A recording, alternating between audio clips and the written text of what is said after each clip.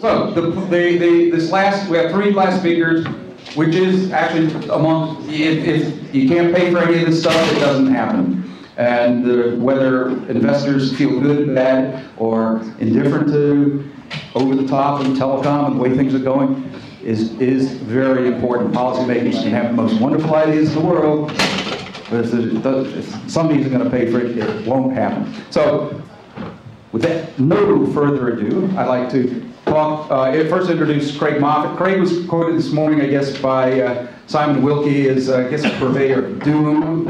I mean, Simon was in his black mood because of Craig's analyses, so tell us all about it, Craig. So let me start with playing my role of purveyor of doom for a second. This is actually, let's skip ahead to this one for a second. This is the US, right? So we're talking about the richest country in the world, the country that presumably would be best able to support all of this. And what we're looking at here is return on invested capital for the subsectors of the broader telecom space. So wireless, wireline, cable, and satellite. Starting on the left there, returns in the wireline sector. I show only Verizon and AT&T here. CenturyLink, Frontier, and Windstream would be worse. But Verizon and AT&T are very poor returns, sub 10% returns. Verizon not coming close to earning its cost of capital in its wireline sector. After having spent a tremendous amount of money building a fiber network, its return on invested capital for the entire wireline business is now less than 2%. Its cost of capital is north of 7%. We'll look at these on a net basis relative to their cost of capital in just a second. Wireless is better. I think one of the other things that's interesting about the wireless category, the second to the left there, is that there's actually a bit of dispersion there among the four players. In all the other categories, the dispersion is extremely low, which I think tells you that it's the industry, not the company. It's either a good business or a bad business, and whether the companies or the operators have better management, less management, what have you, doesn't really make much difference. So in wireless, you have a couple of companies earning passable returns, others earning poor returns. We'll look at the wireline, wireless in aggregate in a minute, because I think that's the right way to look at them. The regional wireless operators, sorry that the dots are so light, but they're earning lousy returns. The cable industry is actually earning very good returns now, and I'll come back to them in a minute. They are the sector, interestingly, that is most often cited as the one subject to the greatest risk from over the top. I would argue they have the least risk from over the top, and that the wireline and the wireless operators actually have the greatest risk of over the top. And then satellite, I won't spend a lot of time on. The returns in that business are exceptionally high. The real question is how sustainable are they, and they're a little bit outside of our core discussion in as much as they don't participate in the broadband business. Now let's put the companies together for a second and look at them on an individual company basis. And this differs from the previous chart in that this is relative to the cost of capital. So this is simply return plus or minus the cost of capital. So a positive number means it's earning above its cost of capital. Negative number means it is not. Interestingly, the entire telecommunications industry in the United States does not earn its cost of capital. That's a striking observation, and let me be clear. This is the most positive and optimistic view of the cost of capital and the return on the cost of capital you could possibly have.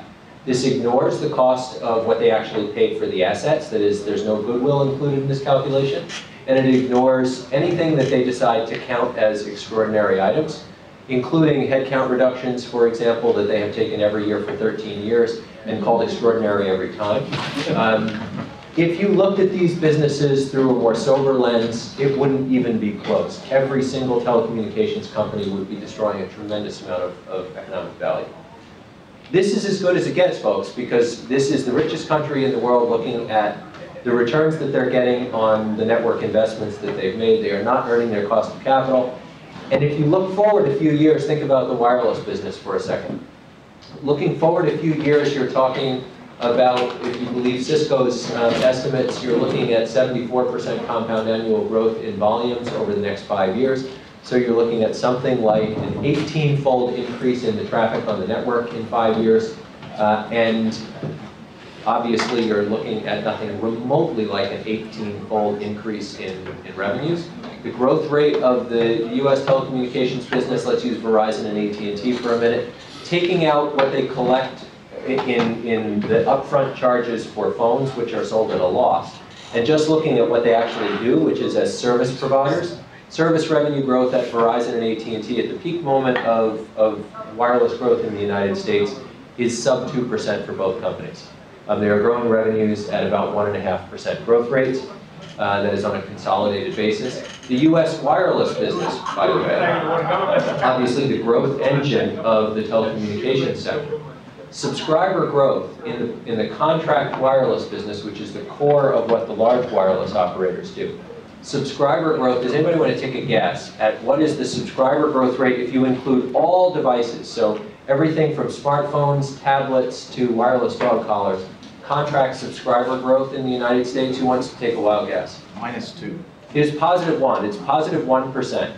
If you just take primary devices, so that is smartphones, feature phones, and the like, the growth rate of the US postpaid wireless industry is -0.1%. So there's no growth anymore in subscriptions. ARPU growth is where it's all coming from. ARPU growth is obviously radically below the growth rate of usage, so you're seeing tremendous deflation and you're seeing deteriorating returns. This is what's happening in the broadband business. This is, cable is the top line, a bit tough to see there. Sorry, it's because of the light color. The green line is telecom. This is including all of the telecom investments in fiber. Even with that, the flow share, that is the share of growth in the market, is now essentially all going to the cable industry. And now remember, I think I have another slide on here, I do. This is DSL. DSL was offsetting the access line losses through most of the left-hand side of this chart for a long time. Now DSL is actually compounding the access line losses in the United States. So the telcos have a real problem on their hands in the wireline business. This is where we project it going forward, where it goes from, where DSL goes negative enough that it actually offsets more than all of the growth in fiber, and the telcos become negative on a broadband basis, even including their fiber investments. And this is what happens to margins when you are losing share. This is the margins since the beginning of 2007, so over a 5-year period for Verizon and for AT&T. Verizon started with margins up around 35% in the wireline business. They've now dropped to the low 30s.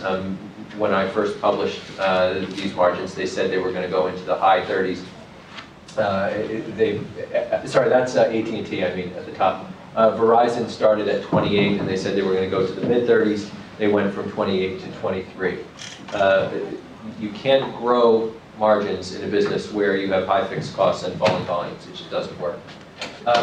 This is what's happened to the fiber businesses. This is Verizon Fios. The chart on the left is the net additions. The dark shaded bars are what's already happened. The light ones are our forecast. Essentially, the growth rate of that platform is already past, and now you are into the maturation phase of that platform. The growth rate is the dotted line on the right-hand chart, and the number of subscribers is the columns. Same thing for AT&T. You are past the real growth phase for that business in their Uverse platform, and so those businesses are now falling back to earth. And then this is the last place. This is a bit apropos of nothing. But it's relevant to OTT. The left-hand chart, and it's probably hard for you to see in the background, in the back of the room there, but the left-hand chart is the video business as we think of it today. This is just the cable. Think of this as the cable video business. You have cost of goods sold, that is what a Comcast or a Time Warner Cable pays to Viacom and Disney and what have you.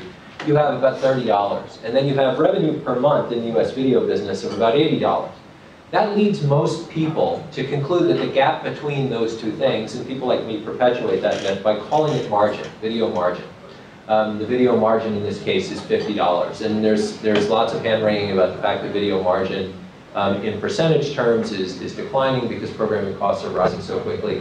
But this is the reason that people like Netflix point to and say, look, we can come up with a better mousetrap, because even if we have to pay more for the content, we can pay more than $30 for the content, but we can still sell it for far less than $80 because we don't need to earn that 50. We don't need to earn a return on the infrastructure.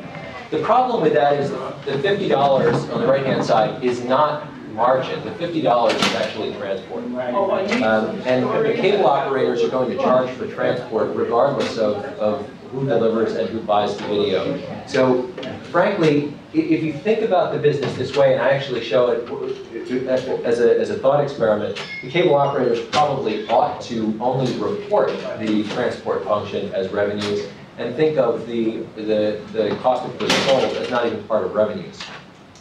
Simply as a collection, almost the way you think about tax collection, sales tax, say, as a pass-through on behalf of customers. If you did that and you said, I'm reporting only the transport function as my revenue revenues would go down, my costs would go down, there would be no impact whatsoever on my profits. And so I would end up with essentially exactly the same business, but with a slightly transformed income statement. I bet people would actually trade them at higher multiples. They'd be a better business because people would no longer misconstrue this business to believe that this is a highly vulnerable business to over the top. It is not.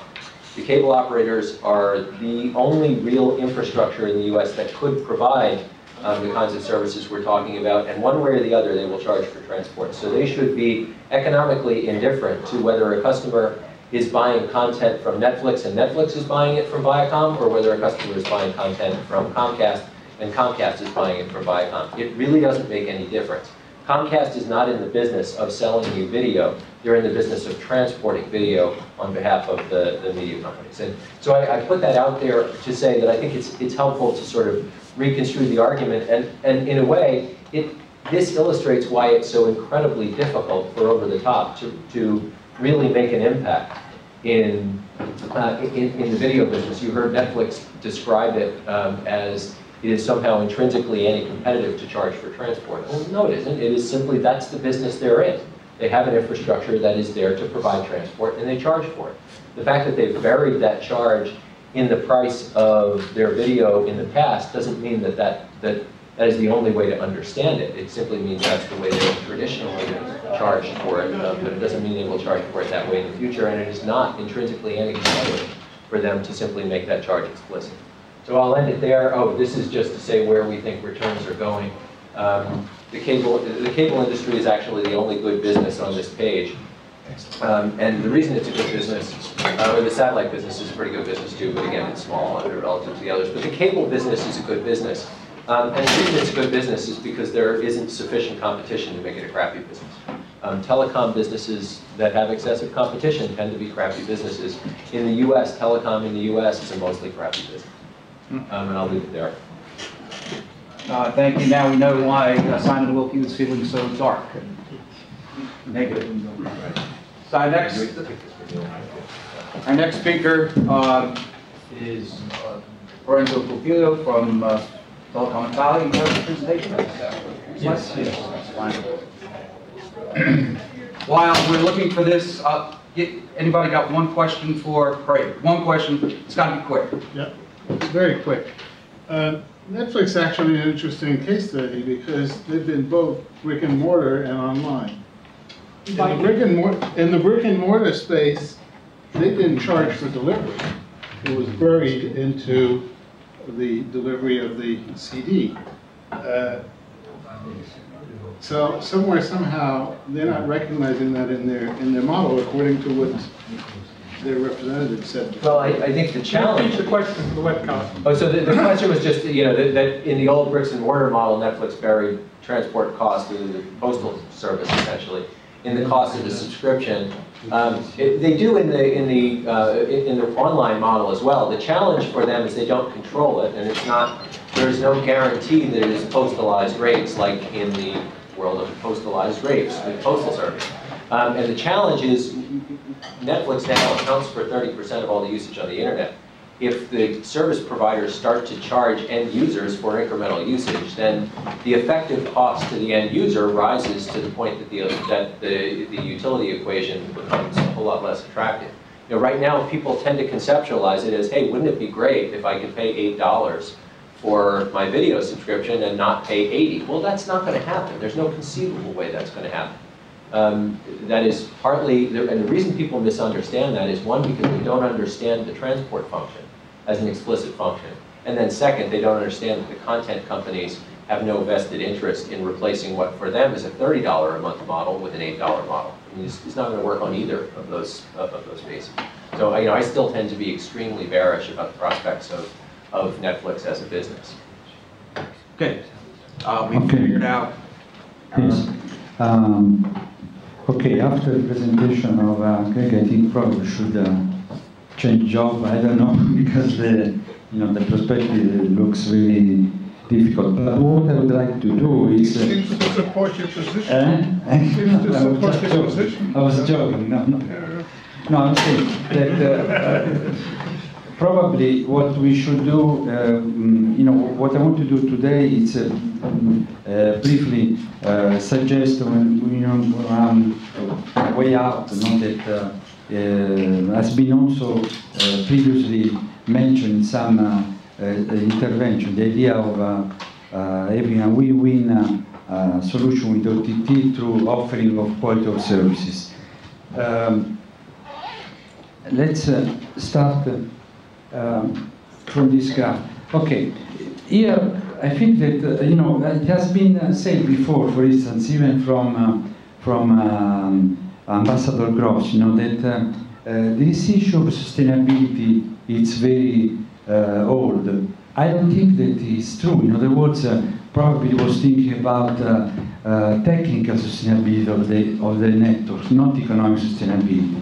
This graph tells you something very clear. In other words, in the world of voice, was clear that there was a positive difference between cost and revenue. In other words, the revenue were able to cover the cost. Now, in the data domain, instead, there is this phenomenon of exponential growth of traffic, so huge growth of cost of capex and opex for telecom operator, and on the other side, the revenue are flat.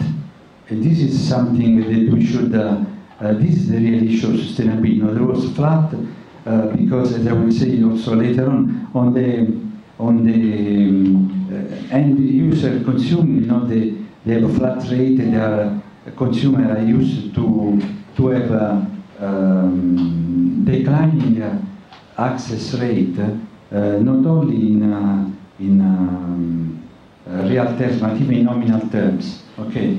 On the other side, as I will say, there is this market of IP interconnection. All say that it's very peculiar. To some extent, it's also characterized by this growing of traffic, growing of cost, but the rates are very, very low, and so there is this issue. If you look on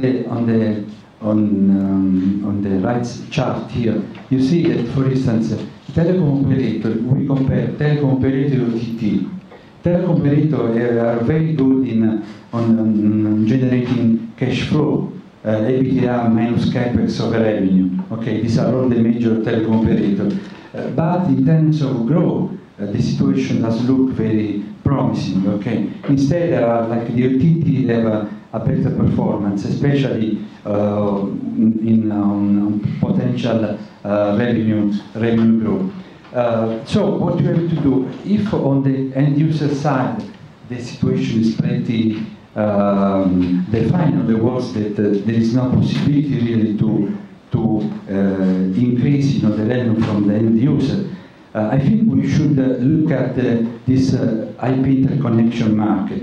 And what I want to do here very briefly, okay, this, well, just give some figure on this issue of sustainability, okay? What I want to do basically is to go very briefly, dynamically, on what's happening in this IP interconnection period. This is how it started. In 1995, NSNet closed down and gave high-speed tier 1 and tier 1. At that time, the traffic was 0.18 petabyte per month. Okay, so there were transit and peering relations, and overall the system at the beginning was working. Later on, there is an explosion of traffic, and here comes the OTT phenomenon. 2004, Google was listed in the stock market. Same, the traffic started to grow dramatically. We are reaching 2004, 1,477 petabytes per month. But what we are seeing here also, we see this phenomenon that we call the free riding. In other words, there are this traffic from OTT is not requested by telco operator BNA. Goes through this network, and this network is not the traffic that the OTT generating flows through transit that are paid by telcos operator or through peering that free of charge. And so this creates this problem of sustainability on the IP interconnection side. Then later on, 2010, we start to have this phenomenon of a company like Akamai start to collocate some of this to caching techniques, CDN, and to try to capitalize on better management of the traffic flow. And this is an interesting signal that there is starting a demand for quality of services from the operator. If we look at, so this is the basic idea. There was this also from the who is going to pay for this. We should look exactly at the IP interconnection and to side the market, okay? And so the problem is the little two-side market is quite complex, but the basic idea is that we should try to allocate cost and revenue in such a way that is an incentive for both parts to participate in the business. So, for instance, Professor Yu from Wharton School is suggesting that when there is this imbalance in the two-sides market, there is this asymmetry in cost and revenue between the two sides of the market. There should be a side payment to some extent from the side that has a higher revenue and lower cost on the other side. Of course, this is a special situation. In some other cases, it can be another flow of revenue. But this is important to say that we should try to strike a win-win solution on this matter. And what we basically see, this is an opportunity to develop a quality of services offering that will allow OTT to grow the reach of customers, okay? And for us, for a telecom operator, to be able to make more revenue out of the offering of quality of service. Because we call not quality of service, we have a limited end user market, no telco compensation for network use. Traffic growth cause quality of degradation of quality of experience. OTT business narrowed by limited network growth. Instead, with quality of service, to some extent, there is an enlargement of the market. This should so there is the possibility of expanding the number of the reach for the OTT. At the same time, we can make more viable our business. The idea is, but why the OTT should pay for quality of services? There is a market for that. Well, definitely, quality of service has value. If you think about, for instance, what Big say that 2 seconds of delay will imply a 4.3 reduction in revenue per client. Google consider 400 milliseconds of delay as a reduction 0.6 of search on the web. Aberdeen Group, they have quantified what is the 1 second loss in responding to a request. Basically means minus 16% of client satisfaction, reduction in business page of 11%. The chart down here shows what is the improvement, for instance, with services like Akamai are using for web acceleration. Okay. how big is this market? Using some data from Cisco, this is the most updated data, we think that if we consider the whole, for instance, for 2012, if we consider the overall video market, I think at least 50% of this market can be addressed with quality of services type of offering. And probably telecom operator can get about 10-15% out of that.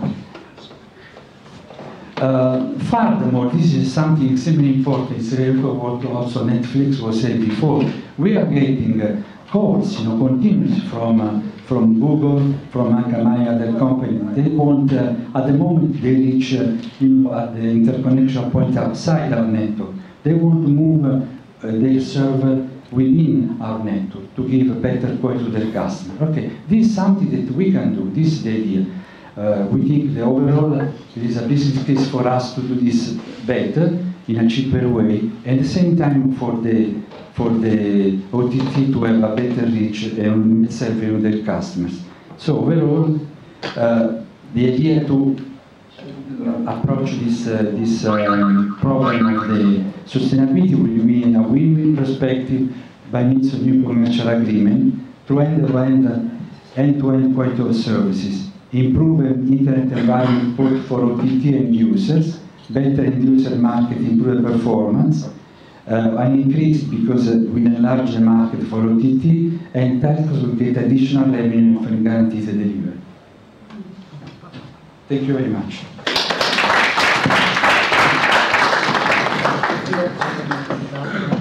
And our last speaker today, François Barrault, from Chairman of IDATE, who's He's not talking about it. he's really an entrepreneur, a reformed entrepreneur.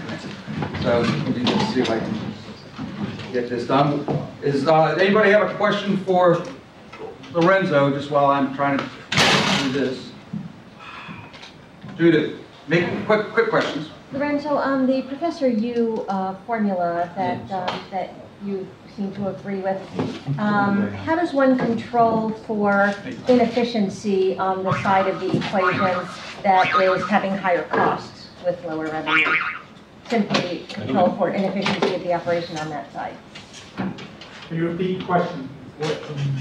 Well, no, and you see, I don't know the detail how this can be worked out. The basic message is that because a two-sided market, you have to find a solution that takes into account. You cannot maximize the profit of each single. Like it was a one-side market only. And so this idea of taking into account the two sides is the way to go to some extent. But this is important, he stressed this, by the way, this is a new book from Professor Lewis coming, I think next week out in the library. I found very interesting for many reasons, but he was saying that the idea is that there should be, in other words, regulation should allow flexibility to allow this combination of different flow, okay, from one side to the other, okay? François, thank you. Yeah, thank you. I'd like first to thank Elie and Bob because I think we had a very diversified prisma of ideas, and guess what? I feel even more disturbed by what I've heard. I thought it was very, very complex. Now I think it's very, very complex. But the good news in France, we always start late, but we always finish in time. So I try to be. What I like to do is to share my vision with three hats. First, as the chairman of IDATE. By the way, we are not calling this IDATE anymore because IDATE means in the US, kind of dating on the internet. So we're going to be the Digital Institute by IDATE. Then I will have a hat of operator. I'm an operator.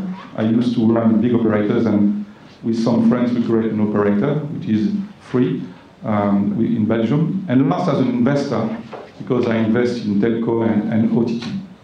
First of all, other IDATE, Digital Institute, we look at what's going on. I'd like to share with you an experience I had In 2007, I was at the board of British Telecom, and I came to the board with the evolution of our industry. One slide I really love, by the way, is from our AT&T colleagues who summarize the evolution of our business. One phone, one technology, one company, no customer users, to an ecosystem with trillions of dollars in 25 years. It has been outstanding. What I did, in fact, is I put all the stack of our ecosystem, equipment, telco, operators, application, OTT, and look at the evolution of the last 10 years of market cap, revenues, market share, EBITDA. And then I did a projection from 2007 to 2012. So guess what? I was not that bad. Except one thing, is the rich get richer and the poor gets poorer. So the big issue we have in our industry is how the wealth is distributed. When you look at the internet, it has been created on a sporadic basis, on a ad hoc basis, without any governance. And what we forgot is to discriminate the packet of information. So in other words, if you make a $10 million profit from a transaction, or if you have a Skype and the voice is a packet, of course, or you just ask a train schedule, the packet is not discriminated. And some very smart kids in the valley has disrupt traditional business like peer-to-peer business, eBay, advertising, or phones and whatever, and create a fantastic business using a network that they've never financed.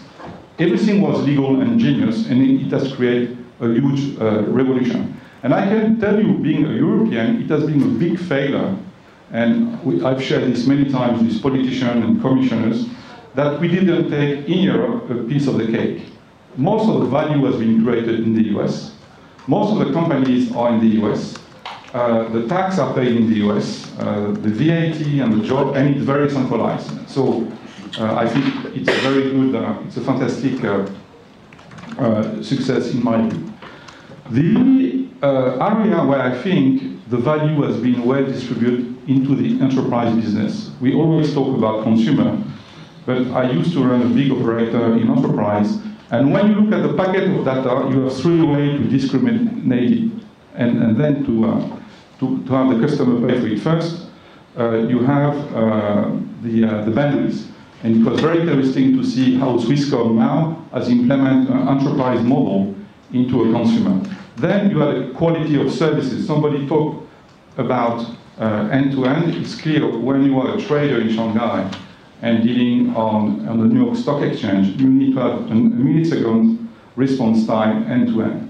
And then you have the service level agreement, which is very important, which is a kind of the downtime and everything like that. So the same packet can worth 1, 10, or 100. That's why the enterprise business in telecom is quite okay. And the VPNs, which has been developed all over the place, has allowed the operators to make reasonable money, artificially discriminating the packet of data. But at the end of the day, I think it's quite scary. Our Chinese colleagues say, when the rich get a cold, the poor die, and here is the difference. When the poor have a cold, the rich will die. The big difference between 25 years ago is now we are in an ecosystem. So trying to solve this issue is a kind of nightmare. I remember last year we had the EG8 and President Sarkozy came talking about tax. Some others we need to pay fees or cap and whatever. I don't think it's the right solution in my view, but so far I've not found a solution. So I think that's why we need to put all the brains together to find a solution. Now I'd like to take a few minutes my operators had, and this is scary. I can tell you in my position of chairman of IDATE, and I have a lot of friends as operator, and off the record, many of them tell me I don't know what to do. When I'm a fixed operator, I need to deal with the debts, I need to deal with the dividends, I need to deal with the pension. Some operators, their pension fund is 4 times the market cap of the company. I need to invest in fiber, But I need to keep the people because I cannot fire them because they are under contract. And it's very difficult because every day they lose customers. Every day the kids who grew up in a free and freedom environment don't use the traditional the cash cow of the operator, and that everything is free. When I talk to my friends who are in a mobile business, except few of them, like Swisscom or Free in France, was done on a marketing basis what LTE will offer, and I think the US is far in advance with Germany. They try to postpone, they're going to war. They try to change, the business model. It has been said by the Secretary General, where you pay minutes and location and time into a web-based, internet-based type of model. And nobody knows how to do this. Some have invested in contents, some have invested into mobile banking or geolocalizations or Groupon bits and whatever. But we are nowhere near to finance the transformation into the 4G and to satisfy the shareholders. By the way, I'm not giving names because we have a very good analyst in our but I can tell you, except those who are protected by the government, in few countries the regulation is not that strong, most of them are in a scary position. Needless to say, by the way, that as Yves said, we are in recession in Europe, and at some point of time, we'll have to merge and mix many of the operators. So as an operator, to be honest, I'm scared. Now, as an investor, I'm mixed. On my right part of my brain, I'm very excited. I'm an entrepreneur. I've created a few companies and still created lots of companies. And I think the OTT has been a fantastic opportunity to build business without financing the infrastructure. It's viral, it's outside boundaries, you can play with stacks, you don't need to employ people in a hostile environment. And one of my companies is an operator and an OTT. And in 3 months, we've done more revenue and margin than in 3 years as an operator. So we're very excited. But on my left part of the brain, which is my rational part, every time I feel I'm making money on OTT, I don't feel bad.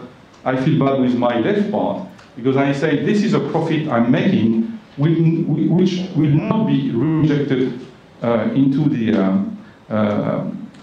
infrastructure. And that's the big issue in our industry. And now if I have to do a projection in the next 3 years, I think the rich get even richer because there will be a lot of new OTT popping up.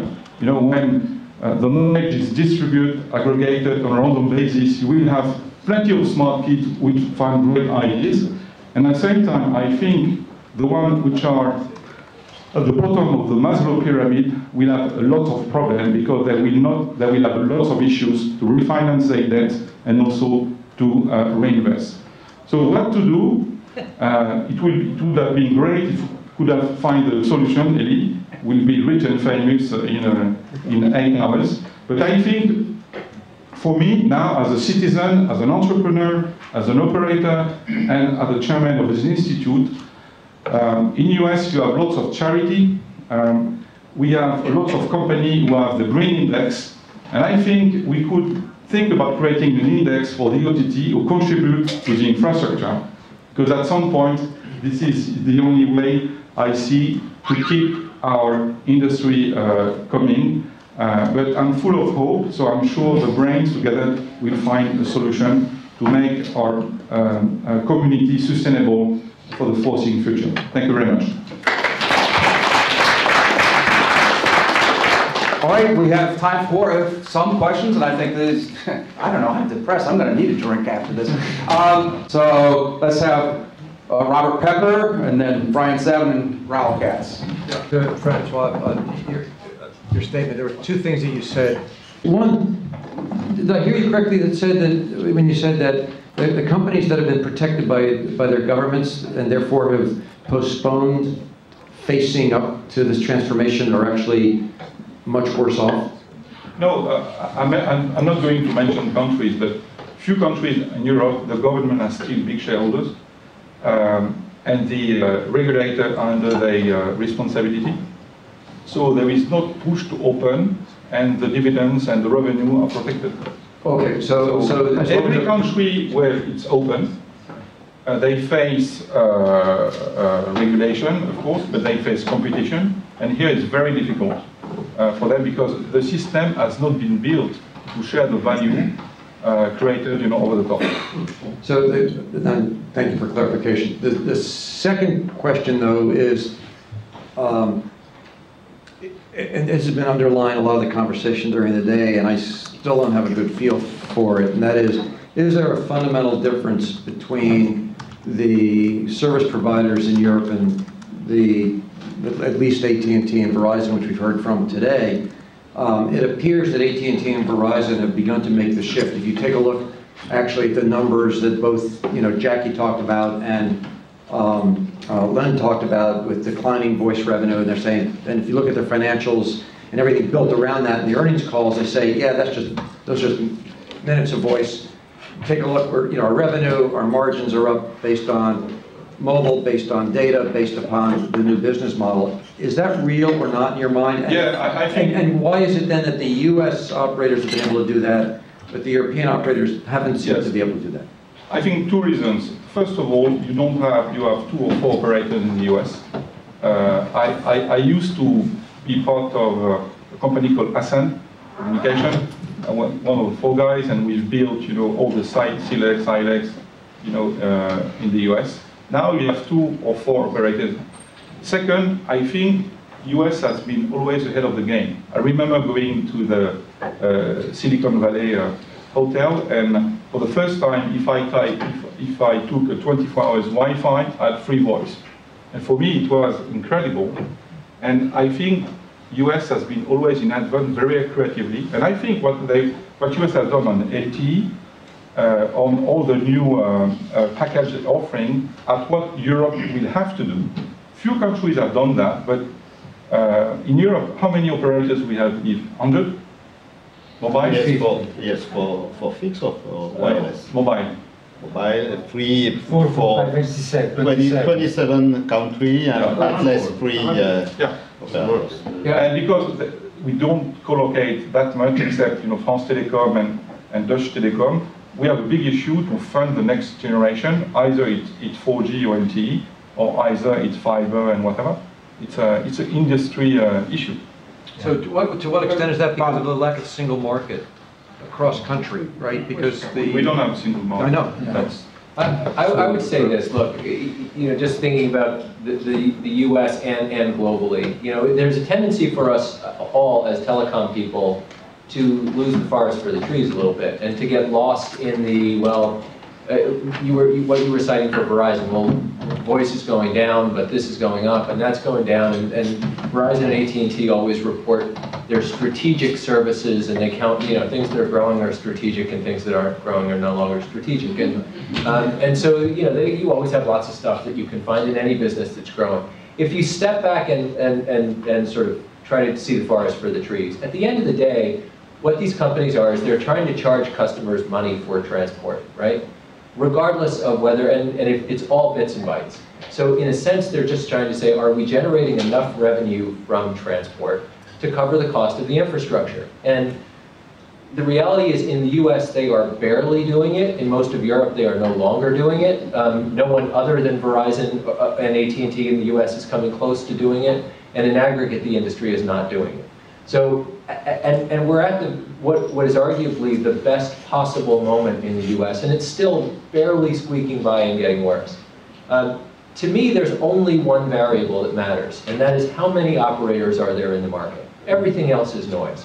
It's, at the end of the day, it's in markets that are highly concentrated, you can earn a reasonable return. In markets that aren't highly concentrated, you can't. Well, end of story. Everything else is noise. Brian? Yeah, let me follow up on that really quick. First, just a quick clarification. Are you including the dividends of AT&T and Verizon in the cost of capital? No. The cost of capital is simply a function of the weighted average cost of your equity and your debt. So whether you choose to pay it out in dividends or don't doesn't make any difference. Okay. Okay. So what does AT&T and Verizon do? Do they try to go up the food chain and merge with cable companies and satellite companies? Well, from a regulatory perspective, a cable company and a telephone company really couldn't merge on the wireline side of the business. And the wireless side of the business is earning a passable return. Not a great one, but a passable return. The wireline side is losing money now. And the challenge is, from a regulatory perspective, you probably can't just jettison the wireline business and pretend it doesn't exist. And so, you know, the challenge is try to shift the mix to a growing business. The problem is, as you shift the mix to the growing business, the wireless business is kind of not growing anymore either. So, look, it's a really tough situation. I suspect that it's easy to imagine that AT&T, for example, will go X growth within a year or so. Even on the wireless side of the business, it won't be enough to prop up the whole business. And then what does it do? It can look overseas and things like that, but it's really hard. The last time, for Craig, the last time I looked at whether they are earning a cost of capital was in 2002, and as expected, they were underwater then. Let me take a little bit of, I wouldn't say nuance, maybe a nuanced view relative to the one you're talking about. How about if we were to go actually in a cyclical kind of way? And there are situations where these things could move in a better kind of zone than they are, particularly for the US players, because on the other ones, on some of the European ones, we have to recognize that Telefonica is clearly underwater in Spain and Europe, but they are doing wonderful in Brazil. So that is helping them cross-subsidize the whole portfolio. Questions? But the question is, then, which is interesting, we haven't actually touched on the fact that there's a massive overvaluation of assets on the OTT side. Because we start touching on some of the firms, I mean, notwithstanding the fact that Google controls 95% of the search market, the rest of the people, and I haven't done whether they are underwater, but if I look at their valuations, they're completely overblown. So structurally, we have on one side the telcos that have these kind of situations that you outlined. On the other hand, the OTTs are in a bubble kind of a situation. Yeah, look, I would agree with that. I think the key thing to remember, though, look, is what OTT is. There's lots of different arguments about, you know, OTT as what I would really like to have is more choice. I would really like to have, think about it, OTT in video, right? More choice anywhere I want on any device. OTT in telecom is voice agnostic and location agnostic and number portability and that sort of stuff. But that's all stuff around the edges, and it's really kind of minor. What OTT really is price arbitrage.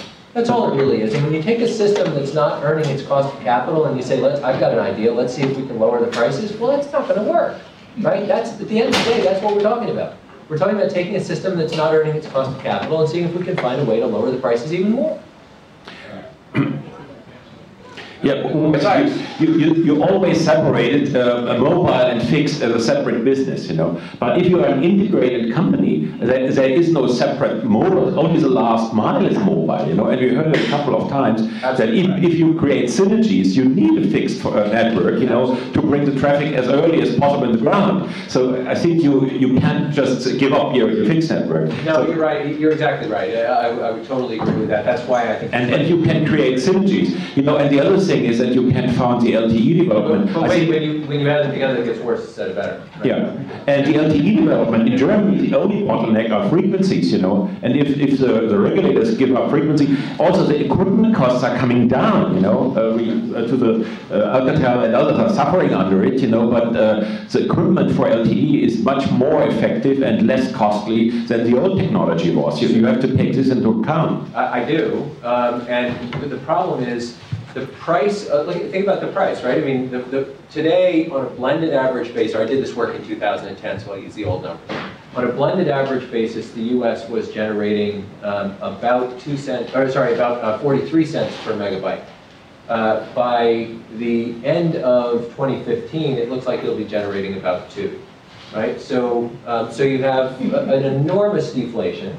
The cost of equipment is coming down very rapidly, but not quite as rapidly as that. So the business gets worse instead of better, right? It doesn't get radically worse, but you can also think about it as going from 3G to 4G is something like a 3 times improvement in productivity of the network. That's a once every 10-year upgrade. and the traffic on the network is doubling every 2 years or every year. So it buys you about 18 months of incremental capacity every 10 years. Quick questions, because now we're going to be really quick. A lot of hands and about 8 minutes. One of the things, though, couldn't we be setting up sort of a situation where the semi-strong players like the Amazons, the Microsofts, are essentially waiting for the telecom industry to collapse, given the figures you're talking about? That how are you going to keep up with that sort of earnings? I think I think companies like Google and Amazon are unwittingly causing the collapse, but I don't think that's intentional. I think they are doing what any rational capitalist would do, and that's trying to find economics where they can find economics. The problem is the structure requires, the whole net neutrality debate, which is a fascinating debate and is couched in lots of First Amendment terms, is largely about protection of the self-interest to try to preserve free rider status, right? That's what it is. It's perfectly rational that you would do that because the self-interest of the companies who are doing it is over here. The self-interest of the companies, the carriers, is over here, and they try to make a different argument. There is no right and wrong in the argument. There's simply companies in a capitalist market are trying to capture the economics of the system for themselves. That's what you're supposed to do. The problem is, we as a society want incremental infrastructure investment in a business at a time when earnings growth and income growth and population growth is not sufficiently rapid in our country to support growth in the infrastructure. And yet we want more infrastructure, right? Well, what do you do? It's a real problem. Okay, we'll do a quick question. Yeah, putting aside, there's so much here to respond to, including the fact that the OTT sector is not just 3 or 4 big companies, it's zillions of companies, it's zillions of nonprofits, it has all kinds of other things going on, the spillover effects, etc. My main question is, okay, what do we do about it, right? There seem to be 2 answers. One is bilateral agreements between a carrier, and folks in the industry. I know that the Carney report came out 2 years ago, right? And that was touted by pretty much every European carrier I could think of. Every time they came over to visit our offices and other people's offices, all they wanted to do was, let's have an agreement, let's do something commercially. And we talked about various things. We would build more fiber in the network, we build CDNs, but at the end of the day, we said, we don't see the value for us, so we declined it. Well, the other answer seems to be government intervention. And so my question is, I guess, is the EDNO proposal ultimately saying, we couldn't do this thing commercially, therefore the only way that's left to us is in fact a mandate from the ITU that every regulatory body around the world is supposed to start charging the content guys? François, Lorenzo. You have 2 options here. Either you replicate what happened in finance, Lehman collapse, system collapse. Everybody knew it will collapse, and we wait for one. So once you will have a big one will collapse, then the society. The second thing we're suffering is the lack of interest of the politicians on the digital agenda. In the French election, there is no discussion about the digital agenda. The 2 previous ministers in France in charge of digital agenda, whatever, both of them told me, oh, I can't wait to have a real job. So the digital agenda has never been considered as important. So in Europe, as an example, where you have 27 countries, very few, except the UK, where, in my view, Ofcom did a very good job with the government, there is no agenda. So it's like we know there is an issue, but we don't want to hear about that, because there is trillions of dollars at stake, and if tomorrow one operator say, I'm going to cut, my profit by 50% and dividends because I need to reinvest, so the shareholder will say, so what? So that's a critical aspect of the issue. Lorenzo, last word, and then Ellen going to the word. To Rick. As I mentioned before, I think that this idea of bilateral agreement based on quality of service can be one way that can help. On the Edison side, we are not asking again for regulation. We want to just create the best enabling environment that will allow that. Because there are countries that won't impede the development of quality of service. I think it's insane, because you really are aware of evolving sustainability of internet. We are trying to to create, in other words, it's not help, it's not a regulation, it's just to say create a situation in which this agreement can be done, okay, overall. Because, you know, for instance, one of the reasons for which I think, you know, like the US and Europe are in different situations. For instance, we have, I'm sure that AT&T and Verizon have with Google different type of agreement than what we have. Because of the size, they have different market power to some extent to negotiate what they do. To do that in Europe, we need to have in each country similar conditions. For this reason, we are asking for this enabling environment. Okay, I'm afraid we gotta end. Elliott's gotta think. Just a second. I gotta tell you where the drinks are. Okay, first, so quick, we had 30 plus speakers, great. It was really good. I thought it was really, really good.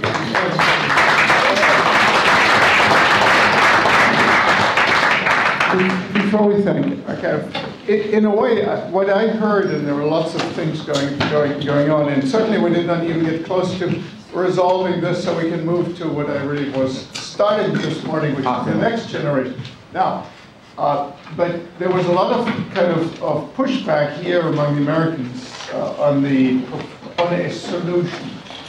And now in that last panel, we actually kind of came back to the problem.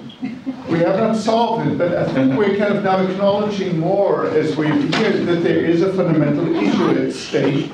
And in some ways it kind of harks back to things that we did at CITI years back, which is fundamental economic issues in this kind of network industry. And I think they're working themselves out.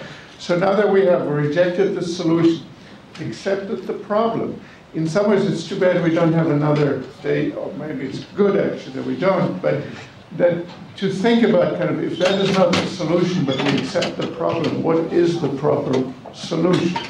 And so maybe that would be something that we can take from here and kind of work this out in some fashion. Now, since everybody is certainly tired and that's enough, I want to say, first I want to thank very much. We had an IDATE, all right, with Yves and with François and with their collaborators. So thank you very much. We enjoyed the collaboration.